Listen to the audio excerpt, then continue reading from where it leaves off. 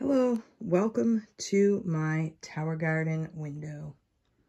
This is my tower garden. I got this past summer, and I did grow some vegetables outside. I learned a lot about what it's like to do this tower garden. It's called hydroponic, and what you do is you plant seeds in these little blocks called rock wool, and you just plant the seed. You can start the seed outside of the tower garden, and then you put it in when it has sprouted. I have red cabbage here, green cabbage here, so I have 4 cabbage plants growing. I have 2 of these snap peas. This is one, and this is my second one. I don't see any snap peas on it yet. These are microgreens. I could put these on salad right now. You can see that I have some openings. I need to figure out what I want to maybe plant there. Maybe some parsley. I'm looking at the winter type things. This is some lettuce. Look at that. It's so pretty. So green. I could put that on my lettuce right now. On my salad, I mean. I could put that in my salad. I could cut a few, and that will keep growing. I have some lettuce here. Some more here. This right here is spinach.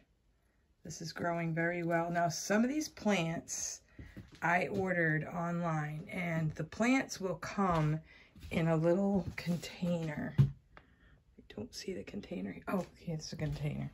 The plants come in this little container, and they are already sprouted.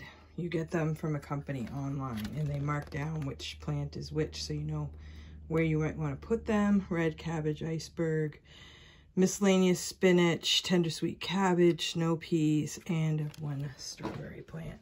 I do have some peppers right here. Those seem to be growing kind of slowly. 2 pepper plants. And it seems like I'm always having trouble with my pepper plants. I haven't been majorly successful. Here's my strawberry plant.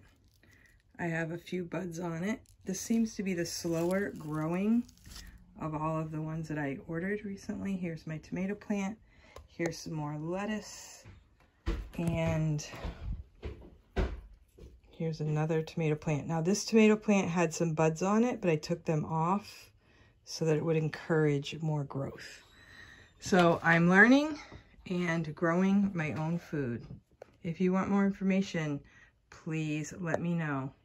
It's a lot of fun, and yeah, it was kind of an expensive thing to start up with, but I didn't have to buy any dirt. You just buy the thing, put water in it, put some nutrients in it, and sometimes you might want to buy plants, but you can do your own seeds. I have a bunch of seeds that I plan to start.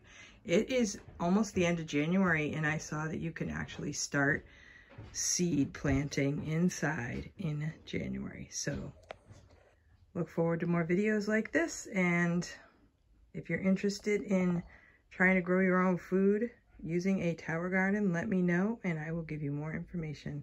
Thank you for watching. I'll talk to you next time.